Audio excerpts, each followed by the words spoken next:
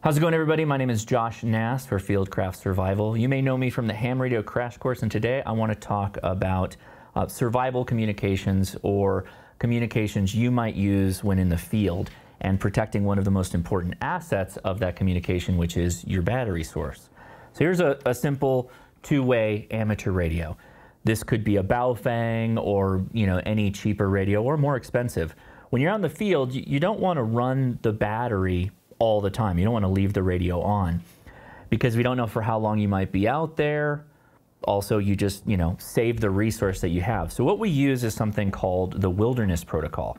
The Wilderness Protocol is a comms window with pre-identifying frequencies. We're going to talk about one frequency for 2-meter amateur radio, a part of the very high frequency or VHF frequency space.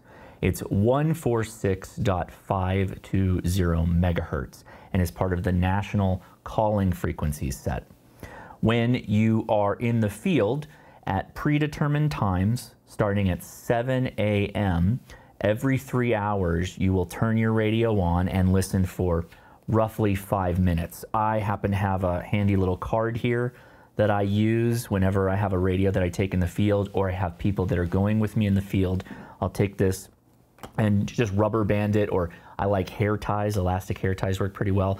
Rubber band this to the radio and let them know what channel the radio should be on, how to get it into channel or frequency mode, and then tell them what frequency it is we're going to be using. Again, 146.520 is really important here. And then it has the time plan or the comm plan on when they should check in and for how long they should monitor. If you're amateur radio licensed, what I recommend you do is when you have your radio on those pre-approved windows, you give your call sign and you say something along the lines of monitoring for Wilderness Protocol traffic or emergency traffic. And then you may very well find yourself in a situation where somebody calls for help. They can't reach a repeater or another ham, and you might be able to do that. Now, if you're not licensed, you still should follow the Wilderness Protocol and listen on those pre-approved times, because in an emergency, you can always then use the radio to help save a life or prevent, great bodily harm. If you're not licensed and you're interested in getting your amateur radio license, on my channel, the Ham Radio Crash Course, we just finished a video series on test prep for the first level of the license, which is technician. And that will run you through all the different questions for the right answers and give you some context. But if you're out in the field, the best thing to do is make sure you use your radio at the specified times, right? So you're not burning your battery down. And then when you're in your car, have a solution, if you're so inclined, for something portable, like a simple mag mount with a BNC connector that allows me to take the antenna off of this, slap it onto the top of this guy on the roof of the car, and then use the coax to connect to the radio. That's a real simple and inexpensive way to get communications in one platform without having to dive into hundreds of dollars for a mobile radio plus a handheld, and will give you a kind of a taste of what radio has to offer without taking the full plunge into, multiple $100s of different radios and whatnot. This will work, same concept, will work with GMRS, FRS, as far as being able to have a on-the-roof solution for your vehicle, and the Wilderness Protocol as well, but you'll have to look at the different channels that would be available for a GMRS radio or FRS radio. So let's assume you're on a multi-day hike, or maybe just a day hike. Maybe something happens, you might be out there longer than you think.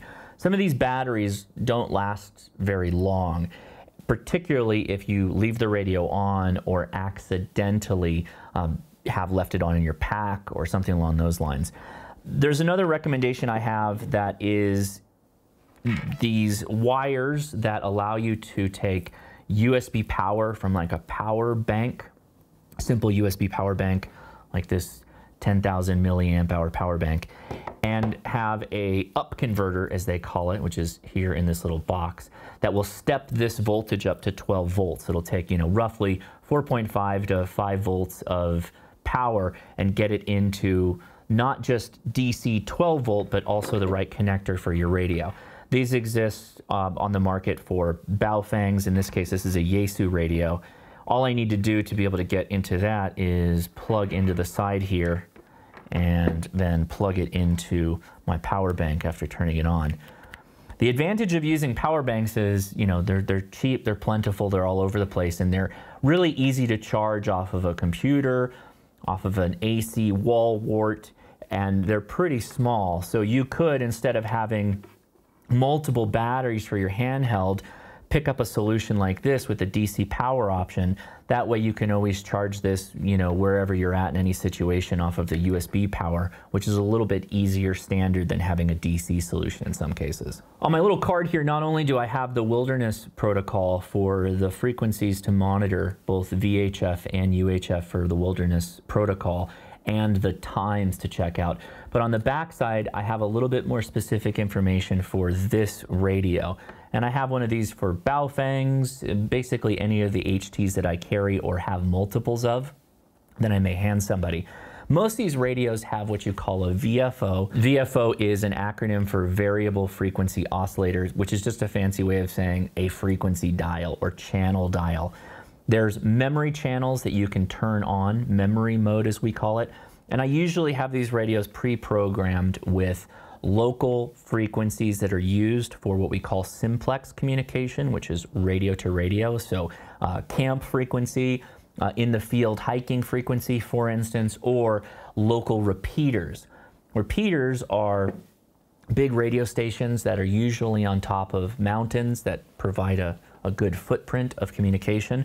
But I put those memory channels on here to let people know memory channel 2 or 3 or 4 is the right channel to be on if you want to have local communication. And it's usually a bit of a comms plan where I remind people that I'm going to start out on local repeater 1 and then 2 and then 3 and work through a bit of a comms plan as communication might not be able to be established.